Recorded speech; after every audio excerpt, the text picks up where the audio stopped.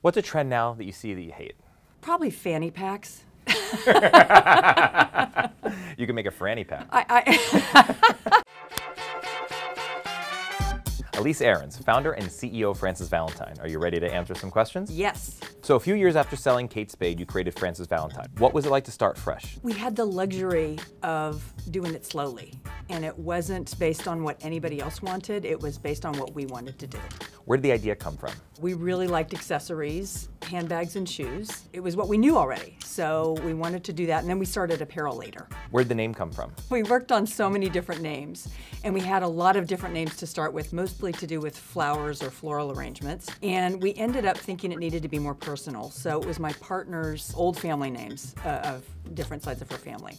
When you're a brand where the clothing, the design, it's not like people wear Frances Valentine big, right? It's items, it's a small tag. How important is the name then, and the color of the words and the font of Frances Valentine? We're really specific about how we use our logo, if it's stacked, if it's long, if it's just the FV. The smaller the better as far as I'm concerned. I'm not really logo driven. I think it's a good thing for brand awareness, but I think the clothes and accessory pieces are really what should sell. You could have been here today with any other name. I suppose. We'd have to really like it though. There's something about Valentine that's really special. Sure. No, and the name does create a feeling. What I love about your brand is that I get a feeling it has nothing to do with the name. It's just the items themselves. Yes, it's really about the product. I don't know the history of fashion well enough, but I do know that, like, when we talked about the FV, you see brands that do the LV and the H's and the this and that's become very popular. Is that something you ever had to consider of how you'd use it, or that was a niche? You know, we haven't ever wanted to do that because that's really logo-driven thought. The reason that we have FV at all is because it's short, and sometimes you need it to be super small, like on a jewelry tag. It has to just say FV. What's missing in fashion that you knew you could fill? Really a joyfulness about finding something you love. You know, you just find that piece that you really love and you have to have it, and we wanted our whole collection to be that way. When you're a fashion brand, is your brand created in-house? Yes. How many designers do you work with? 3. Who decides what's on brand and what's not? I do. From my understanding, Kate was the one behind the design and you were the one behind the business. How do you stay true to her vision? We really worked on everything together. Even though we would answer questions for our specific areas, we worked on design together, we worked on the business together, always, at Kate Spade and Frances Valentine. If you had one marketing dollar to spend, where would you spend it? Catalog.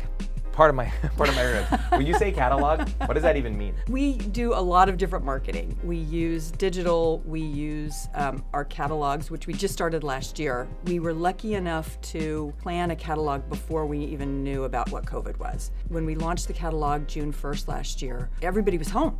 So the catalog really took off, and our creative and photography really lend itself to print. So it was a really nice way to gain a lot more brand awareness and exposure for the brand. All right, we are at the Flowcode Flowcard. So this season, Flowcode is sponsoring I'm with the brand.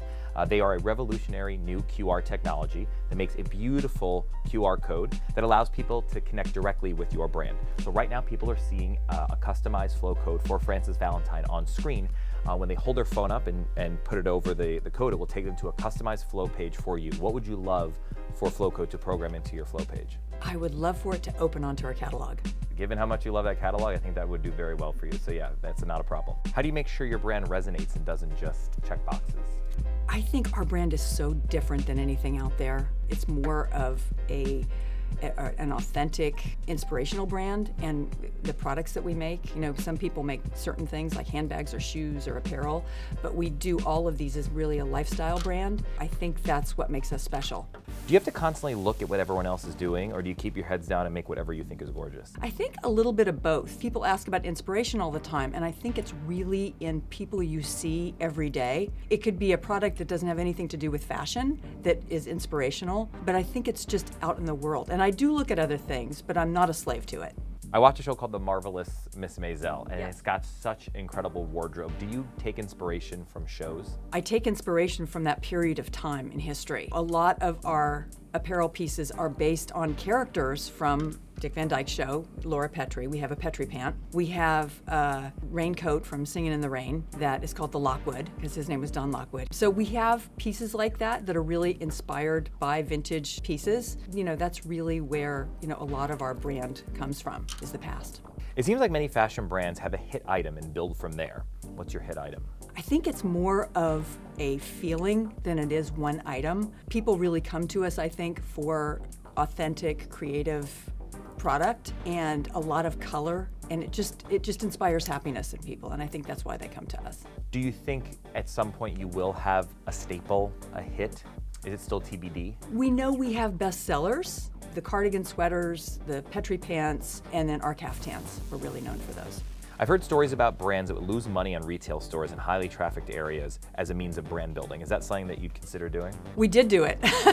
I think, the first many months of our first pop-up on Madison Avenue, we did not make money. And I think that's typical with any business starting out, and certainly, it's a big, huge part of marketing to have a retail store. Thank goodness they're profitable now, and we were able to open 2 more. Is that something you would still do?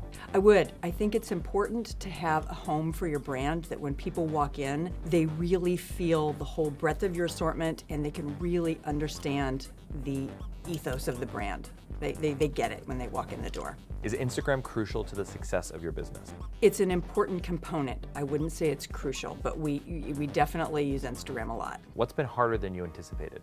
At the beginning it was brand awareness. Because it was a new name, and even though it was the same old team, we really had to step into a different world because we had sold Kate Spade in 2006, and we were starting this in 2016. And so it was brand awareness, and then for me personally, it was really learning more about digital. Work from home or office? Office.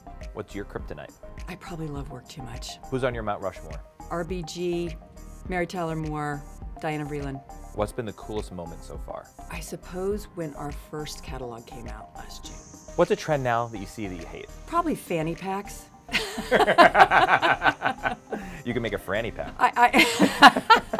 Well, I know they're really useful, and especially if you're going hiking or someplace where you can't have a bag. And people have asked us to make them for them before, but it's something we'll never do. Off-brand. What do you worry about? What I really worried about was during COVID, the first few weeks, I had really an agonizing week thinking I'm just going to have to furlough people. I lost a lot of sleep over that, and luckily we didn't have to do it. But that was probably the worst week I've had in years. When will you know you've made it? Because I've been down this road before, there are so many small successes along the way, and it's just a slow building feeling. I don't think there's one particular point in time when I'll feel that. Elyce Arons, founder and CEO of Frances Valentine, thank you so much for coming on and answering some questions. Thank you for having me. I'm Ian Wishengrad, and I'll see you next time on I'm With the Brand.